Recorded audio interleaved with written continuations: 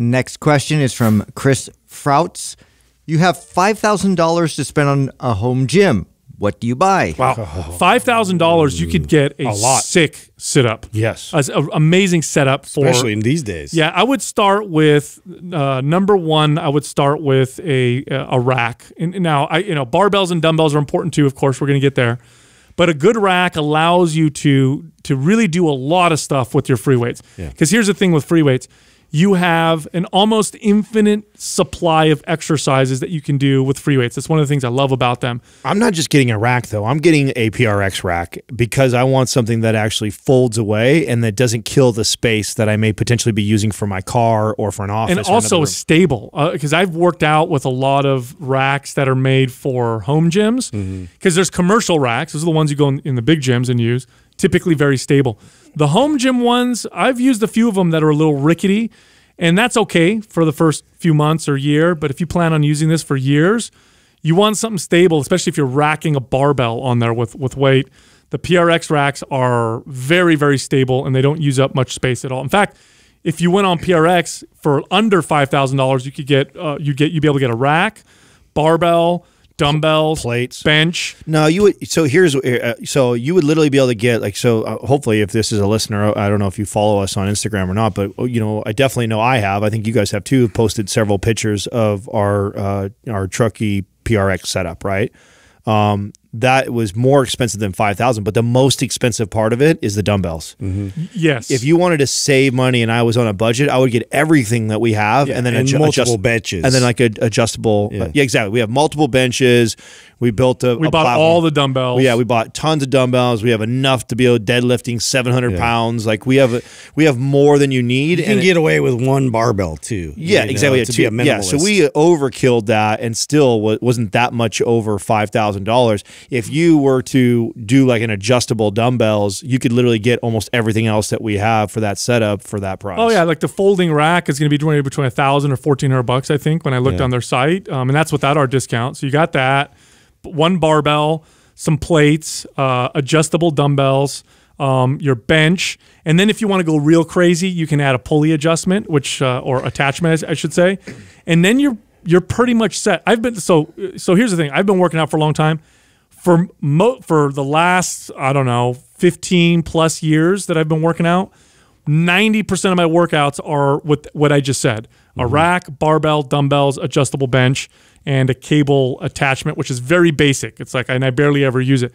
That's it. Yeah. That's all I've used, and I trust me, I am at no loss for exercise variety. I can do I do different exercises all the time. Well, especially if it's in your home, you want to have things look a certain way and be organized. And so it's just nice that they have like wall attachments for all these things, like rubber bands, or even if you have a kettlebell, there's a way to kind of like display those in a way where you can walk in, everything's organized, it's not in your way. So it's come a long way, man, because before that it's like you would just have everything resting on the ground at your house. Like there'd be a bench maybe like outside that you would use. It's all rusty.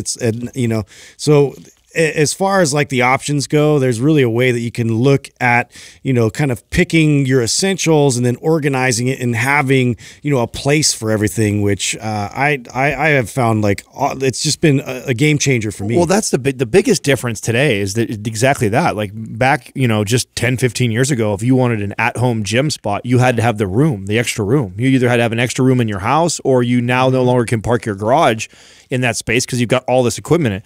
The beauty of the PRx stuff is, you can still pull mine and your truck in that garage. I mean, that's crazy. Those things, what is it? How much of it off? You're literally talking about... not even that, dude. You're talking less than a foot off the wall. It's like 6 inches off the wall. Yeah, I know. And those trucks are both Justin and my truck are really long because they have the extra cab on them, and they super long. And you have to have a decent sized garage to even fit them in. And I think we're only a few inches from the front and the back, and we could still pull the truck in with that rack and everything in there because it totally folds up against the wall and all the weights go up against the wall. Yeah, that earlier when I brought up that article about the prohibition gyms, it also talked about the explosion of at-home gym equipment. It's still climbing. Yeah. It is still climbing.